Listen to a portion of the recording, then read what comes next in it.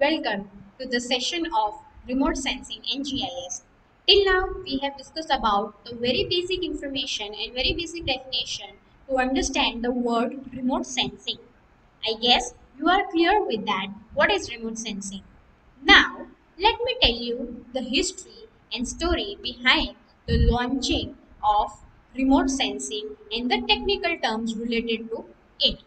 Now, you can see here, I am just talking about the space technology. You can see here the rocket. So, let's discuss that how this technology has evolved in our country, India, which is very important to understand, right? So remote sensing is how it evolved, what we have done to actually gain the information. Let us discuss that in detail, that how is we gain the information and how we have developed ourselves in this technology. Now, the very first thing I would like to tell you about the history of remote sensing, ISRO and DOS. What is ISRO? Indian Space Research Organization. And what is DOS? Department of Space. So these both are the unit who are working for our country in the sector of space technology, and space technology runs on remote sensing process, right? And GIS is the software.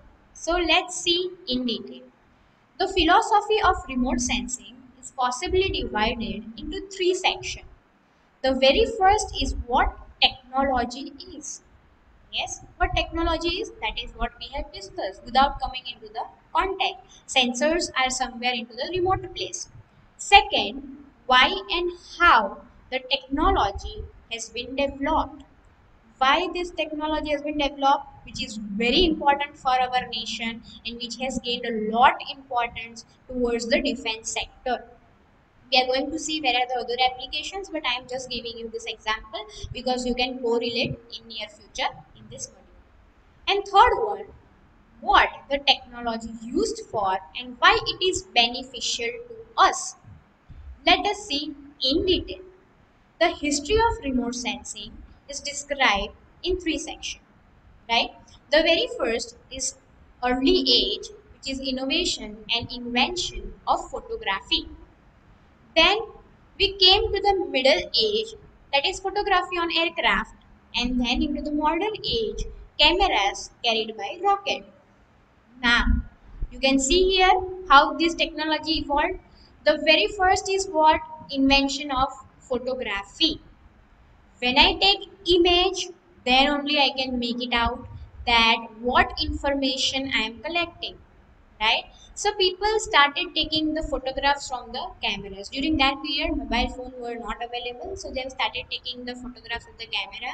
They take an image, they take a black and white image, they take a printout, and they start analyzing the information what they have gathered. Next technology came up with photography on aircraft. Yes, what was aircraft, how photography was taken, we'll discuss that detail in this session only. But now we thought of keeping the camera and binding the camera on somewhere else object, and we start taking the photograph.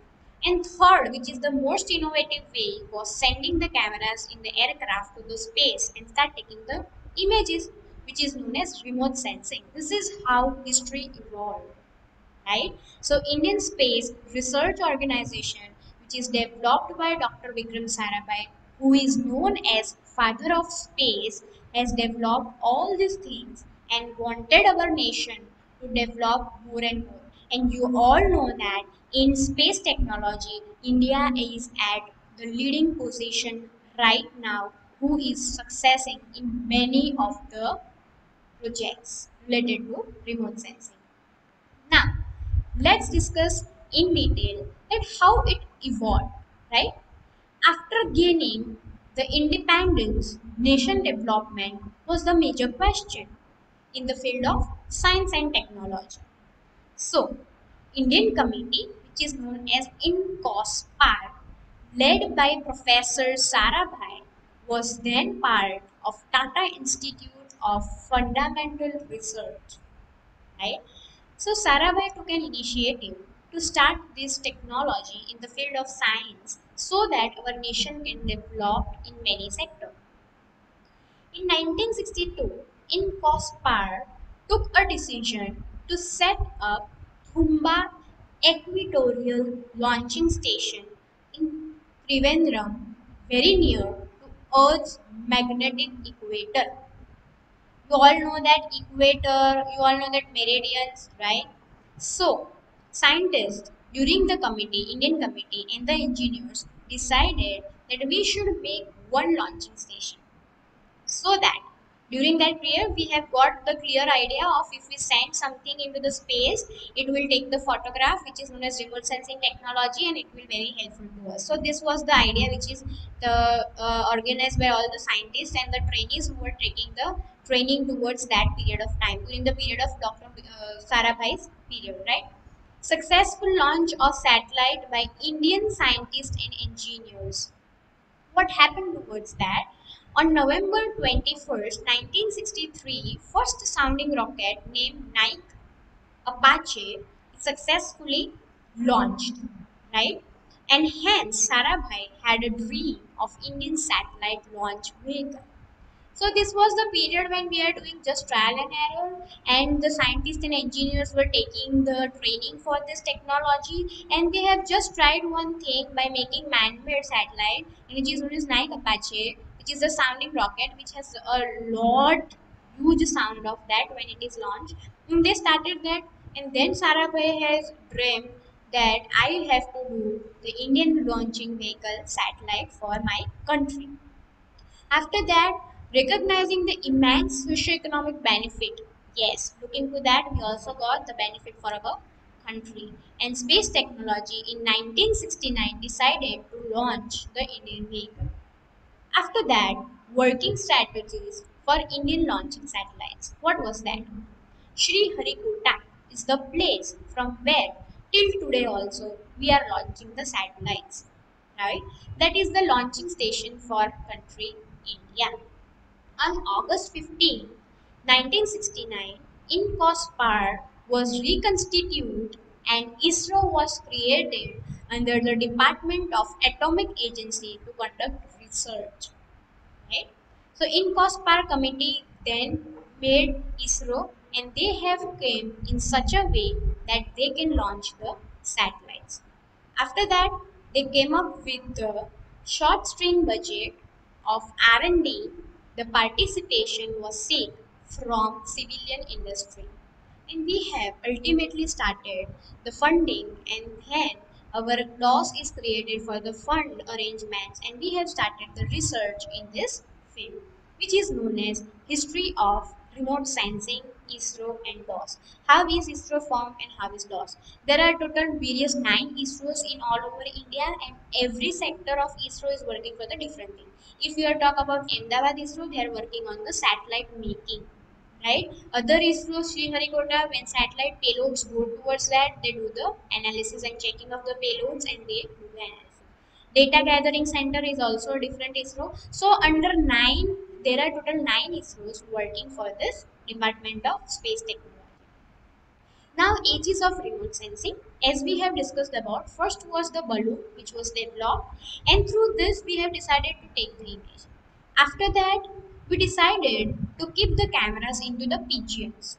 So pigeons can give us the information. As it flies, we can get the photographs. Similarly, after that, human has developed this type of lights, and they are taking the images. And at the end, this is how aircraft, and we have started taking the images. And then we have gone to the space by the rocket after launching our rocket vehicle.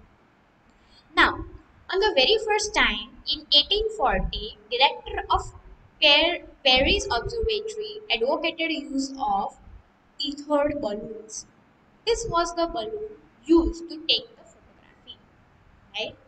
Next is Gaspar Felix in 1958 photographed the house of French village from balloon tethered at height of 80 meters, right? And in 1903, Julius Newborn patented a breast-mounted camera for pigeon which was capable to expose automatically at 30 seconds interval but not good remote sensing platforms. So sensors which we are making, how can it will take and help us to take the images? This is how it helped us. right? Hence, in almost 1906, the aircraft technology and Middle Age, the flying machine invented by Wright brothers. You all know this, Wright brothers. They have invented the technology, and we have started using an awareness of this remote sensing technologies. So this is how is the ages of remote sensing. First is the tether balloon, then we have tried with the pigeons mounting the cameras on their breast, then we have started with the Wright brothers that who have made this platform, and we can have lastly we have the aircraft, and the space technology has evolved in such a. Next, we have the Indian remote sensing launching process. Let us discuss what is Indian remote sensing launching process. Basically, it takes that how is rocket launched. Let's discuss that in detail, that how is rocket launched. You can see here there are the various numbers of components in the rocket. The sensors are kept into the rocket. They are automized in such a way that in which frequency it should fall, in which orbit it should fall, what data it should be gathering should be sent. Now, we have till now launched our launching vehicles. Launching vehicles is what? You can see this white and orange substance, white and orange pipe-like structure, that is the launching vehicle. In that, we have sent our sensor. Sensor will go into the space. Now, what is sensor? Look at this yellow color things. You can see that is the sensors which we have made. Right? After that, we are closing that launching rocket. We have the timelines, and then after counting for that, we launch the vehicle. After launching, we get the information that is into the bands. We are taking the information of whole earth, that is known as remote sensing launching process. So this is how it completely launch. So this is the process, how it works, and how is the launching takes place. So basically we are keeping the our substances into it, and it is going upstairs and it is launching properly, so it will take the information. Now, before much going into the detail, let's discuss in detail basic terminologies of remote sensing. What is basic terminologies? The very first thing, if I would like to tell you, is orbit. What is orbit? An orbit is a regular repeating path that one object in space takes around the another one. What do you understand by types of orbit? That is geosynchronized orbit and the polar synchronized orbit. What is geosynchronized orbit? Basically, is Earth center orbit with an orbital period that matches Earth rotation. As Earth rotates, the satellite will rotate, which is known as geosynchronized orbit, which is actually on its latitude axis, means it will be working on its horizontal axis. What is polar synchronized? It will be working on its vertical axis, which is known as polar synchronized. Next, you can see here the image I have shown, that is polar synchronized. It is working in the vertical section, and next to it, it is working in the horizontal section, which is known as geosynchronized and polar synchronized. After that, what is satellite? Artificial object that is placed in orbit is known as satellite. Means sensors which are carried into the white and orange portion, you can see that is known as satellite. The satellite will be carrying the sensors towards it. Next is sensors, an artificial object which will take image of the earth from orbit. Satellite carries sensors, right? So satellite is a platform on which sensors are kept. Satellite is a platform on which sensors are kept. Mind well, okay? So you don't get confused about it. Next is SWAT. What is SWAT basically? SWAT is the area imaged on the surface is referred to as SWAT. Leave. Look to the image what I have shown. That is the sensor who is taking the image is known as SWAT. The area which is covered to take the image is known as SWAT. What is nadir point? Nadir point on the ground is directly in the line with remote sensing system and the center of Earth. See the nadir point, you can see the remote sensing center and the center point of the Earth. That is known as our nadir point. With that, these are all the physics terms, right? So this is how is whole about the basic of remote sensing. You would be going to know about it, and this is the history, launching process, and this is what is the basic ages of remote sensing. I guess, student, now you are clear what is remote sensing, the definition of satellite, orbit, geosynchronized, polar synchronized. What is that?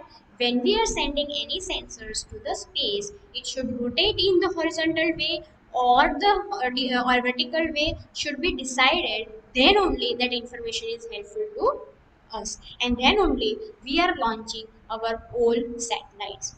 Thank you.